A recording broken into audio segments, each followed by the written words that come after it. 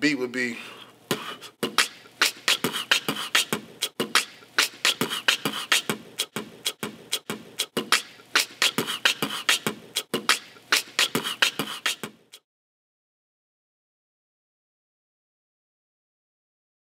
Alam here and his brother Kadir.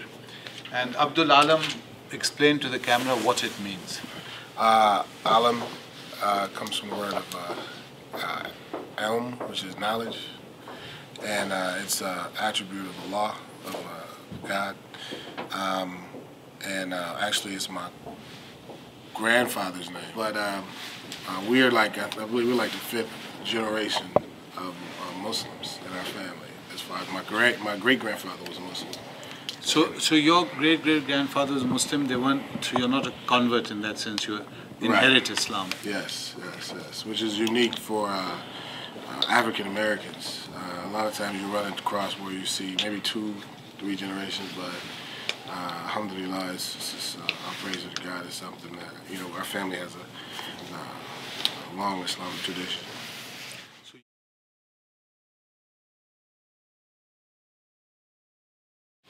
American identity. Well, for me, American identity kind of almost is like, not to say only Islam will be the first identity I have, but due to the fact that we're African American and the way we've come to America, we've lost all traces of our culture, our African culture. So when I say African American, it's African because a slave trade, we were brought here as slaves, but more so American, which is the only thing I know as far as culture. So it's all that I have as far as America.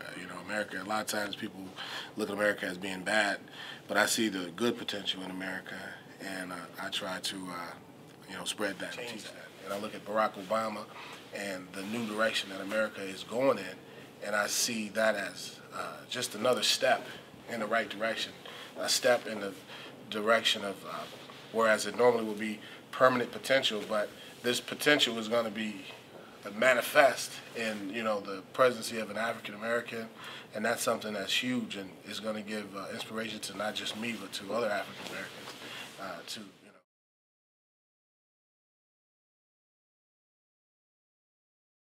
A lot of African American last names are Jenkins, Jackson, Smith, and if we're African, it should be, more African names. Like Obama. Yeah, exactly. We don't have that. We don't have African garb. We don't have dashikis, grand boobas, akbadas. We don't have that. So the American identity for us, and as being a young African American, would be more likely like close to hip hop. Because when I dress like hip hop. Yes, it is Africa. It's not. Doesn't come from the. You know what? Truthfully, I believe it comes from being Muslim. A'udhu billahi minash shaitanir rajim. Bismillahir rahmanir rahim. Alhamdulillahi rabbil alamin. Rahmanir rahim. So now, and when you come rap, and oh help me find a way to take the pain away. Every day I'm struggling, and so the root descends further than what we know. That's fascinating. And I said, shorty was so delirious, living life too fast, too curious, too slow to understand life serious. Abortion time if she ever skipped her period. Man, she was lost in the street, often found in the club, shaking fast to the beat. Used to get shook, now she always getting beat. Once a strong girl, now she always feeling weak. She thought happiness was chilling in the Jeep, while a man out wildin', killing in the streets. Getting money was an object. 16, youngest of 8, living in the projects. She thought making it was jeans and furs. Another lost black girl with her dreams deferred. Kind of funny how that bling could blur. If you put God first, good things occur. It can always get bad when it seems the worst. Gucci necklace, watch and jeans and purse don't mean a dang thing when you win the hearse. Twisted, young girl on her own. 16 years old, screaming out, I'm grown. Sneaking in the nightclub with the fake ID, now she laying with a thug getting HIV. Man, hurt sometimes. That's why I wrote this rhyme, hope it'll work in time, and let my words just work your mind. And you'll find in time that you're worth much more than a dime. Let my words be the light that'll guide the blind. If you just take my hand, it ain't hard to find, but she ain't trying to hear me out. And now her man getting jealous trying to air me out. So I let go and let God. Every day the tech blows, so I pray hard. Son's 2 and 3, but he love his 4, 5. Homie on the block trying to make his grind live. And he just a young boy, you can see it in his eyes. Man, you can see it when he die. Mom on the floor like, why, baby, why? Doc's on his chest like, try, brother, try. His homies in the car like, ride, boy, ride. Let's do a drive-by and take another life. Another mother cries, another brother dies. He got a gun in his hand, a tear in his eyes. They say hesitation is fear in disguise. If you listen to my line, if you miss it, hit rewind, or just close your eyes, you can see it in your mind. Wow. Kadeer, I now understand. Thank you, my brother. Thank you, thank you. Thank you, man. Thank you. That was amazing. Thank you. Frankie, you can't match that. He's a hip-hop expert. Oh, okay. That's not true.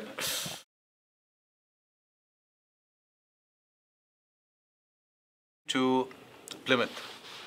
We went to the Mayflower, and we are trying to understand American identity. So that's where it all began, you know, American society. The background of it and the reality of it is that when we ain't landed on Plymouth Rock landed on us. Now you're quoting Malcolm X, yeah. okay? When we did, it wasn't a choice for us to be here.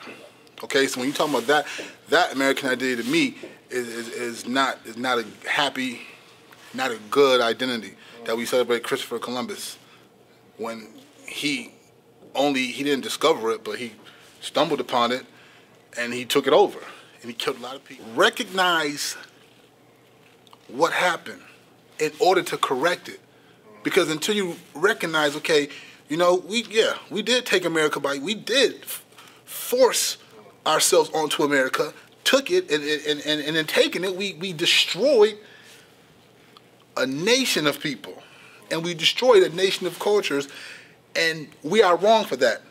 Just like they recognize, you know, Hitler and bugging right now, man. You know, for their atrocities you're talking Yeah, about? yeah, they gave all the people who experienced the Holocaust. They recognize that like this. The people got like $5,000 for the Holocaust. Like, but has the majority population ever recognized the tyranny and the terrible brutality of slavery itself? Has it been recognized?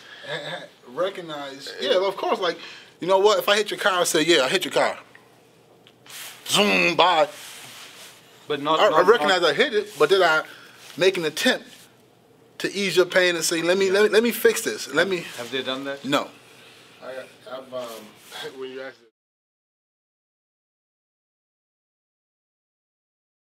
To ask you some final questions, and then I want the team to ask questions. I know they're dying to talk to you.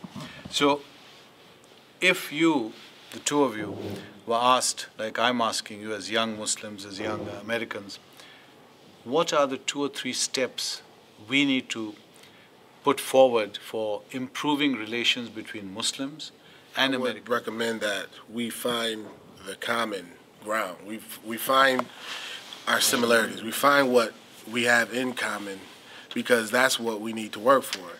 And we need not only just find a common ground, but find what we have in common, but we all are in the same situation. So we have to, I believe, coming together and as a team, like you have your team. It's not an all-Muslim team. It's not. But it's an all-righteous team. You know? And it's all one common goal that they're trying to attain. For you, for you, for you, and for you. We're all trying to attain one common goal, and that is bringing peace and eliminating hate.